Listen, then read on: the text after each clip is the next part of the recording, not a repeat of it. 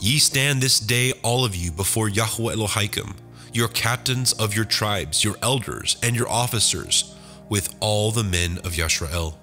your little ones, your women, and your stranger that is in your camp, from the hewer of your wood unto the drawer of your water, that you should enter into covenant with Yahweh Elohaikim,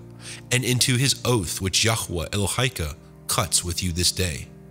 that he may establish you today for a people unto himself, and that he may be unto you Elohim, as he has said unto you, and as he has sworn unto your fathers, to Avraham, to Yitzchak, and to Yaakov. Neither with you only do I cut this covenant and this oath, but with him that stands here with us this day before Yahweh Eloheinu, and also with him that is not here with us this day. For ye know how we have dwelt in the land of Mitzrayim, and how we came through the nations which ye passed by. And ye have seen their abominations, and their idols, wood and stone, silver and gold, which were among them. Lest there should be among you man, or woman, or family, or tribe, whose heart turns away this day from Yahweh Eloheinu, to go and serve the Elohai of these nations. Lest there should be among you a root that bears gall and wormwood. And it come to pass, when he hears the words of this curse, that he bless himself in his heart, saying, I shall have peace, though I walk in the imagination of my heart, to add drunkenness to thirst, Yahweh will not spare him. But then the anger of Yahweh and his jealousy shall smoke against that man, and all the curses that are written in this Cepher shall lie upon him. And Yahweh shall blot out his name from under heaven. And Yahweh shall separate him unto evil out of all the tribes of Yisrael, according to all the curses of the covenant that are written in this Cepher of the Torah. So that the generation to come of your children that shall rise up after you, and the stranger that shall come from a far land shall say, when they see the plagues of the land, and the sickness which Yahweh has laid upon it, and that the whole land thereof is brimstone, and salt, and burning, that it is not sown, nor bears, nor any grass grows therein, like the overthrow of Sodom and Amorah, Admah, and Seboim, which Yahweh overthrew in his anger and in his wrath. Even all the nations shall say, wherefore has Yahweh done thus unto this land? What means the heat of this great anger? Then men shall say, because they have forsaken the covenant of Yahweh Elohai, of their fathers, which he cut with them when he brought them forth out of the land of Mitzrayim. For they went and served other Elohim, and worshipped them, Elohim who they knew not, and who he had not given unto them. And the anger of Yahweh was kindled against this land, to bring upon it all the curses that are written in this Cepher. And Yahweh rooted them out of their land in anger, and in wrath, and in great indignation, and cast them into another land, as it is this day. Now the secrets of Yahweh Eloheinu, and the revealing to us and our sons forever, is by the keeping of all the words of this Torah. Devarim, Deuteronomy chapter 30. And it shall come to pass, when all these things are come upon you, the blessing and the curse, which I have set before you, and you shall call them to mind among all the nations whither Yahweh Elohaikim has driven you,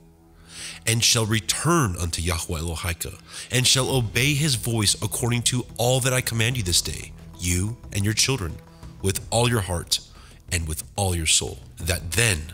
Yahweh Elohaikim will turn your captivity and have compassion upon you, and will return and gather you from all the nations whither Yahweh Elohaikim has scattered you. If any of yours be driven out unto the outmost parts of heaven, from thence will Yahweh Elohaikim gather you, and from thence will he fetch you. And Yahweh Elohaikim will bring you into the land which your fathers possessed, and you shall possess it, and he will do you good, and multiply you above your fathers. And Yahweh Elohaikim will circumcise your heart and the heart of your seed, to love Yahweh Elohaikim with all your heart and with all your soul, that you may live. And Yahweh Elohaikim will put all these curses upon your enemies, and on them that hate you, which persecuted you.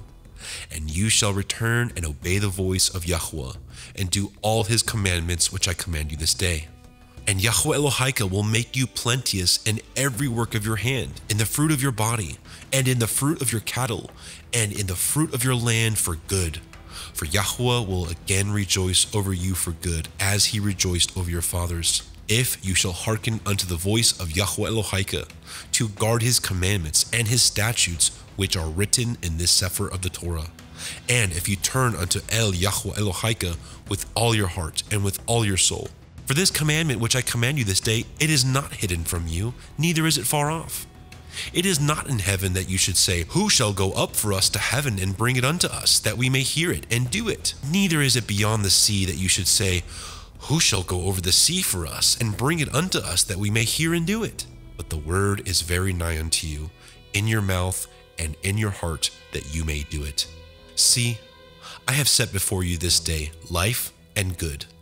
and death and evil, in that I command you this day to love Yahweh Elohika, to walk in his ways, and to guard his commandments and his statutes and his judgments, that you may live and multiply. And Yahweh Elohika shall bless you in the land whither you go to possess it. But if your heart turn away, so that you will not hear,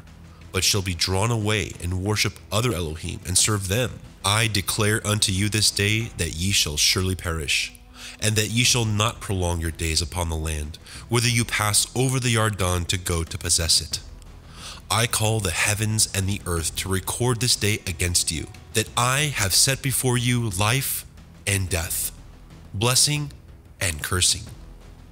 Therefore, choose life, that both you and your seed may live,